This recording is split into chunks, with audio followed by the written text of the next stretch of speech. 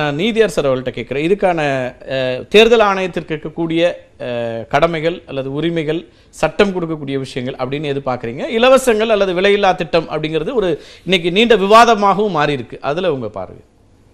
முதல்ல சமுதாயத்தில் மாற்றங்கள் ஏற்படும் போது சட்டங்கள் தேவை, அதை ஒழுங்குபடுத்துவதற்காக 2013 இந்த கேள்வி கேட்கப்பட்டது சுப்ரீம் கோர்ட்டில்.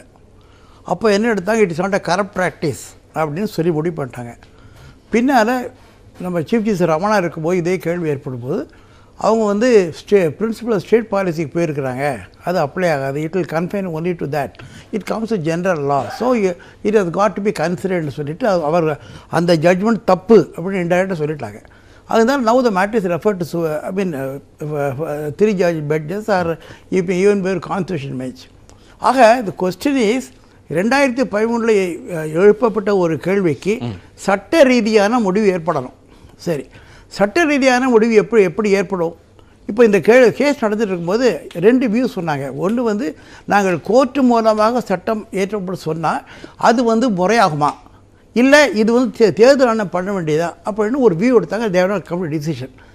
Probably taking that as a cue, தேர்தல் ஆணையம் attempting to regulate that. Regulation cannot be a wrong. It may be right or wrong, and that's a different thing altogether.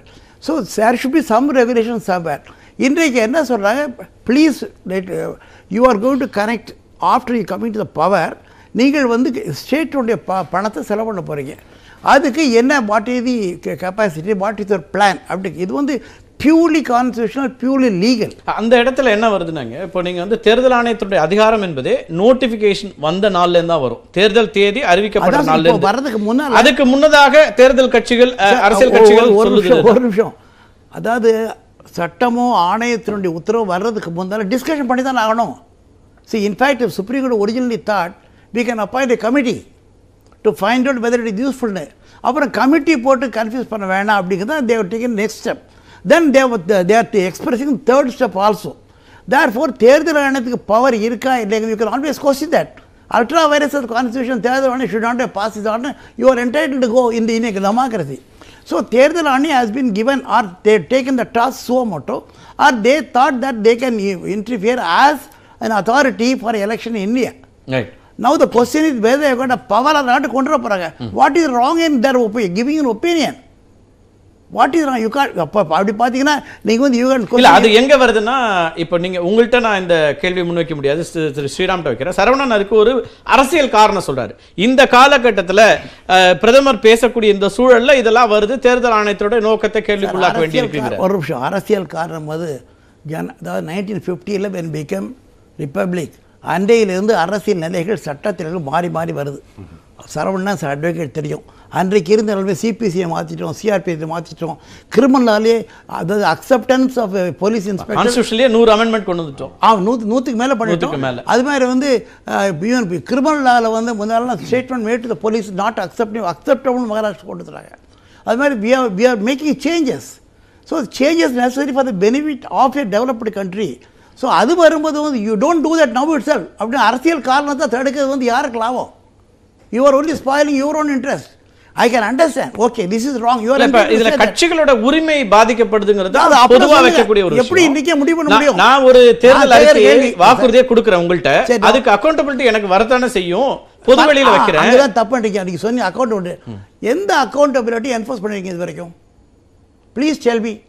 From the day of the first election till date, so many people, whether this the BJP or Congress or any other party, DMK or ADMK, how far you have made proved your accountability? One, I cannot. அது வாக்குகளா தான் வரும். அடுத்த முறை இப்ப மக்கள் என்ன சொல்வாங்க, நீங்க சொன்னதுல எனக்கு ஏமாற்றிட்டீங்க. I don't want to give the example of a proverb. அதாவது the memory of people are never sustains. So when அந்த நேரத்தை பயன்படுத்திக்கிறாங்க கட்சிகள் அப்படிங்கிறீங்க. இன்னும் சொல்ல போனால் I don't want to say, because as a legal man I don't want to say that it may be a phobia or they want to give a picture. அந்த பிக்சரை நான் பண்ண போகிற மாதிரி இருக்குது அவங்களுக்கே தெரியாது. நான் என்ன காரணம்னா, உதாரணமாக அவர் சொன்னது correct. See, when you go into promise, நாயக்கண்ணை தள்ளுபடி பண்ண போகிறாங்க, உள்ளே பார்த்த உடனே அதில் பல்வேறு நிலைகள் ஏற்படுது. பணக்காரன் வச்சுருக்கான், ஏழை வச்சுருக்கான், பிரிக்க முடியல. அதனால் அவங்க வந்து தட்டு தர மாட்டுறாங்க. So you to not know before entering the field. Only when you enter the field you will know. அதனால் வந்து Y R is stopping at but nipping இந்த பட் யாருக்கு லாபம்? ஓகே, உங்கள் கணக்குப்படியே வச்சுடுங்க. தேர்தல் தலையிடக்கூடாது அப்படின்னா அடிப்படையில் நீங்கள் தேர்தல் வாக்குறுதிகளே இருக்கக்கூடாதுன்னு போக வேண்டிய இடம் அப்படி இல்லை. வாக்குறுதியை நான் கொடுக்குறேன். ஒரு அரசாங்கமா ஆட்சி அமைத்தால் இதெல்லாம் செய்யணும்னு எங்களுக்கு ஒரு விஷன் இருக்கு. ஒரு நிமிஷம், வாக்குறுதிக்கு தேர்தல் ஆணையத்துக்கு சம்மந்தம் இல்லை. வாக்குக்கும் தேர்தல் சம்மந்தம் இல்லை. இப்போ வந்து ஃபார் எக்ஸாம்பிள் நான் சொல்கிறேன், நாளைக்கு வந்து தேர்தல் ஆணையமே ஒரு ஆர்டர் போடுது, Karthigai Selvan cannot be act as a mediator any டிவின்னு போட்டோன்னா என்ன பண்ணுறோம்? நம்ம அது ஏற்றுக்கிறது இல்லை. அவங்களுக்கு ரைட்ஸும் கிடையாது. அது இல்லை. ஆனால் you go to the court and say no right. S. அதுபோல் ஒரு டெவலப்பிங் கண்ட்ரீஸில் வரக்கூடிய திட்டங்கள், வரக்கூடிய சட்டங்கள், வரக்கூடிய ஒழுங்குகள் வரணும்னு எல்லாரும் விரும்புகிறாங்க. இப்போ பிஜேபி தேவையான அடிப்படையில் அல்லது அடுத்தடுத்த தேர்தல்களில் கொடுக்கப்படுற வாக்குறுதிகள் நிறைவேற்றப்படல அல்லது ஹை அடிப்பட்ட வந்து தெரியுது சார், இந்த இடத்துல தப்பு பண்ணிட்டோம். இப்போ சட்டமே எப்படி போடுறான், இந்த மிஸ்டேக் இருக்குது, இப்போ அட்மிஷன் பண்ணுறான் தப்பு, இந்த நிலைமை சட்டம் தப்பாக இருக்குது, அன்றைக்கும் சட்டம் செய்யலாம் சொல்ல மாதிரி நிலைகள் மாறுகின்ற பொழுது நீ don't try to nip in the bud and say no everything is wrong. Right.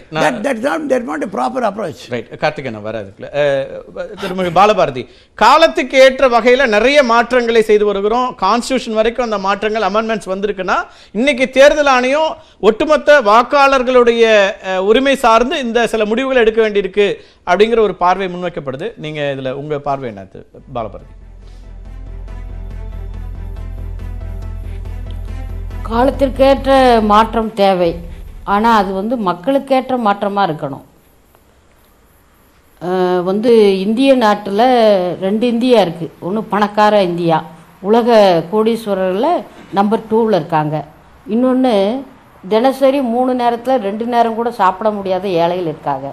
இருக்கிற சிறு குறு தொழில்கள் அழிந்துகிட்டு இருக்கு, பொதுத்துறைகள் தனியாருக்கு போயிடுச்சு, அரசு வேலைவாய்ப்புகள் எங்கேயோ இருக்குது, அரசு பொதுத்துறை பூராமே தனியாருக்கு போயாருச்சு. அரசு வேலை எங்க இருக்கு? இராணுவத்திலேயே தனியார் ஒப்பந்தம் அக்னிபாத் அப்படிங்கிற திட்டத்தை அரசு கொண்டு வருது. இப்படியான ஒரு சூழ்நிலையில பணி செய்தவர்களுக்கு பென்ஷன் திட்டத்தை மாத்திட்டு பழைய பென்ஷன் திட்டம் கிடையாது, நோ பென்ஷன், அதுதான் இப்ப இருக்கிற சிஸ்டம். அப்போ இப்படி வந்துகிட்டு இருக்கக்கூடிய இந்த சூழ்நிலையில் மக்களினுடைய வாழ்க்கை என்பது மிகப்பெரிய கேள்விக்குறியாகி நிற்கிறது. உயர்ந்து வரக்கூடிய விலைவாசி உயர்வு கட்டுப்படுத்தவே முடியல பாஜக ஒன்றிய அரசு. அப்போ அவங்க பிரச்சனையை திசை திருப்பதற்கு இலவச திட்டங்கள், இது ஏற்கனவே உச்சநீதிமன்றம் தெளிவாக வழிகாட்டிடுச்சு. என்ன வழிகாட்டுச்சு? ஒரு அரசியல் கட்சி தேர்தலுக்கு முன்னால் வாக்குறுதி கொடுப்பது சம்பந்தமாக மக்கள் பிரதிநிதித்துவ சட்டத்தின்படி 123வது பிரிவின்படி